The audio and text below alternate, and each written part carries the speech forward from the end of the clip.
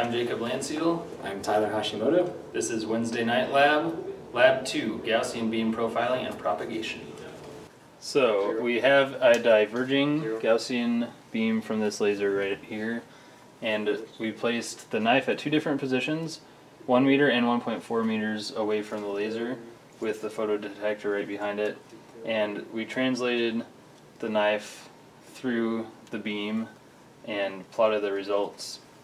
As you can see here, the beam waist is more or less at the aperture of the laser, and both knife positions were behind the beam waist. So the beam comes out from the laser and diverges, and because it's diverging, that means the knife position that's closer, that will have a smaller beam diameter, which in turn will make for a more narrow beam profile, which also has a steeper slope, where when it's far away, the slope will be less steep and the profile will be wider and the beam diameter will be larger.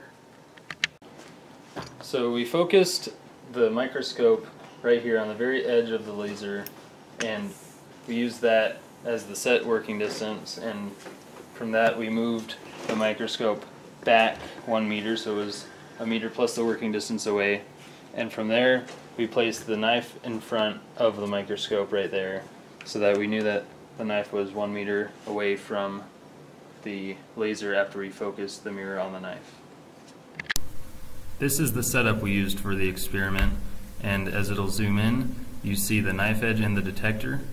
As you see here, we translated the knife edge right in front of the detector until it completely blocked out the beam, and this is the voltage reading that occurs.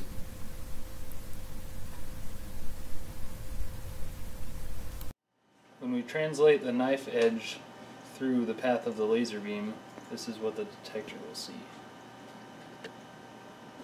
So in this section we found the Gaussian beam profile using the lens, and using the lens will allow us to image the laser beam from the laser, and we take the divergent Gaussian beam through the lens, and that will create a new divergent or converging and then diverging Gaussian laser beam. So we're able to see the waist, and because we set the system up in a 2F2S system, we can find the idealized waist position, and that'll allow us to take a beam profile measurement before the waist and after the waist.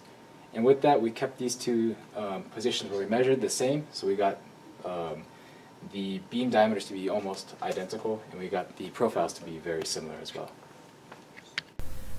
In this setup, we are using the same aligned laser beam and imaging it through a 200mm focal length lens in a 2F2F system.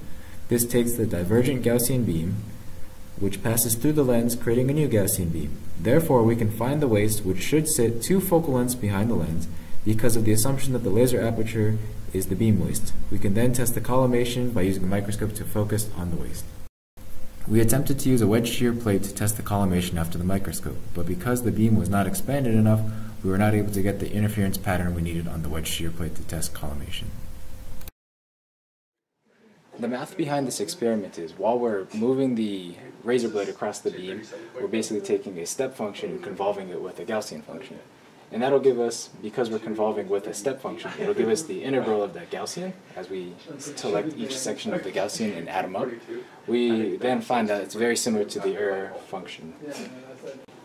One time when we were taking measurements with the photodetector, the voltage output reading kept decreasing, and it was really strange and it shouldn't have been happening.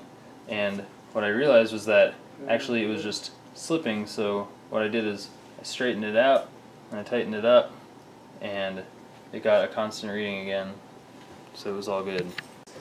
So once we gained our beam profile, we were able to find the position where there was 84% of the power in the laser beam and then 16% of the power. And with those two values, we're able to find the position of the knife edge, which then relates to the radius of our beam, and that's denoted W sub z, or W of z. And then with that, we can go into our algorithm, and here's just the slide that shows all of the things we're solving for, and we're able to find the location of our beam waist and the beam waist itself. For the Gaussian beam profile without the lens, we obtained the values for W1 and W2 from the graph, and we plugged into these equations to get W naught, the beam waist, as well as delta Z, the change in Z position, measured from the same side when you were measuring the Gaussian beam profile. Hope you enjoyed Lab 2.